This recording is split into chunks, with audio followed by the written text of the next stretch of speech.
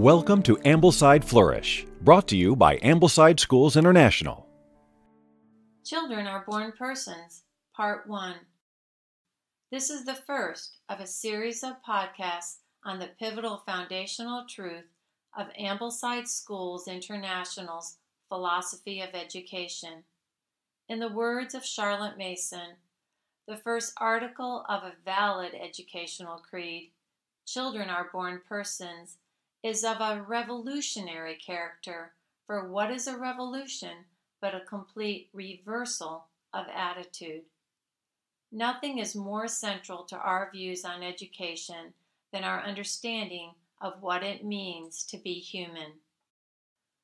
Some theory of man is implicit in every parent's parenting and every teacher's teaching, be it consciously recognized or not. When we pause to ask, what does it mean to educate? We find ourselves unable to answer without first reflecting upon the most fundamental question. What does it mean to be a man or a woman? The world has its answers, impoverished though they be. Some educators see man as a complex machine. These hold that the brain secretes thought as the liver secretes bile. Knowledge is merely brain-processed sensation. Knowledge is relevant if it facilitates the human machines working successfully, both as an individual and in a network of other machines. Knowledge is the data and the algorithms that allow one to get the right answer. A right answer is one that works. Education is a successful download of data and algorithms that work. Such a download is verified by examination. Most of us received this kind of education.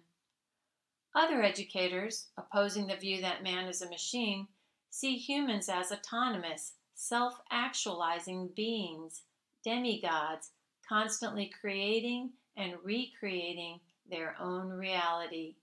Knowledge is my truth. Education is my self-exploration, my self-creation, my self-actualization, my meaning created. Consider the student who, when asked to write a critical analysis of Moby Dick, decided to be as outlandish as she could possibly be. To that end, she proposed that the great white whale represented the country of Ireland. The truly unhinged professor, failing to see the obvious, was effusive in his praise. Still, other educators see humans as a cog in the wheel of the historical struggle for the equitable redistribution of power. Something is terribly wrong and something must be done about them. The problem is them, and we must be done with them. The only truth worthy of the name is truth that empowers change. In the words of Karl Marx, the philosophers have only interpreted the world in various ways.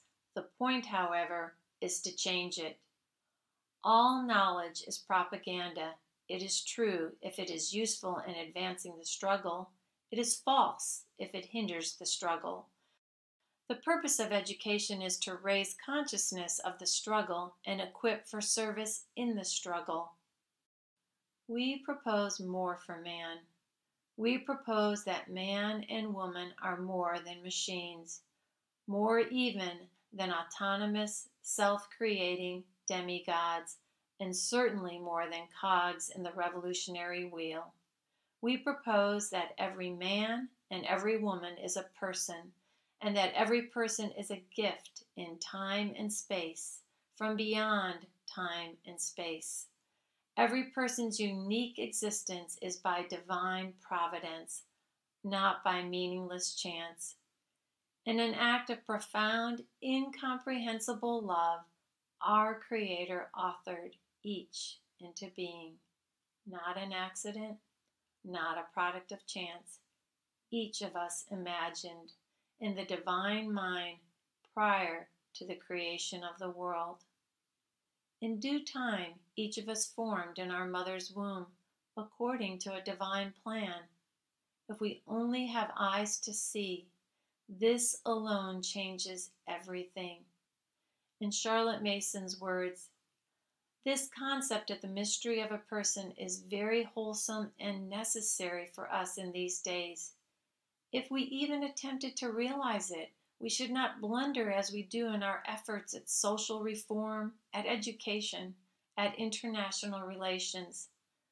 The mystery of a person is indeed divine, and the extraordinary fascination of history lies in the fact that this divine mystery continually surprises us in unexpected places. Like Jacob, we cry before the sympathy of the savage, the courtesy of the boor. Behold, God is in this place, and I knew it not. We attempt to define a person, the most commonplace person we know, but he will not submit to bounds. Some unexpected beauty of nature breaks out. We find he is not what we thought, and begin to suspect that every person exceeds our power of measurement. Modern science, and with it the modern world, has been built upon measurement. We measure, we problem solve to manage outcomes. By so doing, we have split atoms, sent the Voyager spacecraft 10 billion miles from Earth, mapped the human genome, and created the Internet. Given the success of science, it is not surprising that the modern educator seeks to utilize the same methods when working with students. But dare we treat a student as an object to be measured and labeled, a problem to be solved, a computer to be programmed, or a product to be managed? In tens of thousands of classrooms every day, well-meaning teachers underestimate and devalue the spiritual and intellectual capacities of children. We label ADHD, dyslexic, spectrum disorder, math child, artsy, firstborn, middle child, extrovert, shy, etc. We define the child, and thus our expectations accordingly. The problem is not in the descriptions of behavioral and/or cognitive weaknesses. This is an essential part of facilitating growth. The problem is in the labeling, the defining, and the limiting. Children and adults alike identify and act as a result of our labels, definitions, and perceived limitations. We make accommodations and endeavor to help our children get by, but do we help them grow? Too frequently we treat them with benevolent contempt. We remember the divine warning, "See that you despise not one of these little ones," but the words convey little definite meaning to us. What we call science is too much with us. We must either reverence or despise children, and while we regard them as incomplete and undeveloped beings who will one day arrive at the completeness of man, rather than as weak and ignorant persons whose ignorance we must inform and whose weakness we must support, but whose potentialities are as great as our own, we cannot do otherwise than despise children, however kindly or even tenderly we commit the offense. It is a common failing of adults to lose sight of the sacred mystery that is each child. Whenever one sees a child primarily in terms of a few relatively narrow performance metrics, i.e. test scores, or specific personality traits, i.e. extrovert, one loses sight of the imago Dei, the divine image. Poets such as William Wordsworth and Thomas Traherne can help us see beyond our limited perspectives. Wordsworth had glimmerings of the truth. Poets mean not less, but a great deal more than they say, and when the poet says, speaking of a child, "Thou best philosopher, thou eye among the blind, haunted forever by the eternal mind, prophet, seer, blessed," and so on, phrases that we all know by heart, but how many of us realize we may rest assured that he is not using poetical verbiage, but is making what was in his eyes a vain endeavor to express the immensity of a person and the greater immensity of the little child. Consider the poet Thomas Traherne's meditation upon his experience as a child. How like an angel I came down, how bright are all things here. When first among his works I did appear, oh, how their glory me did crown! The world resembled his eternity, in which my soul did walk, and everything that I did see did with me talk. The skies in their magnificence, the lively, lovely air, oh, how divine, how soft, how sweet, how fair! The stars did entertain my sense, and all the works of God so bright and pure, so rich and great did seem, as if they ever must endure in my esteem. The streets were paved with golden stones, the boys and girls were mine, oh, how did all their lovely faces shine! The sons of men were holy ones, in joy and beauty they appeared to me, and everything which here I found, which like an angel I did see, adorned the ground. Not all of us have such romantic memories of childhood, and our vision may be impoverished by the lack. Too many of us either never knew or have forgotten the glories of childhood.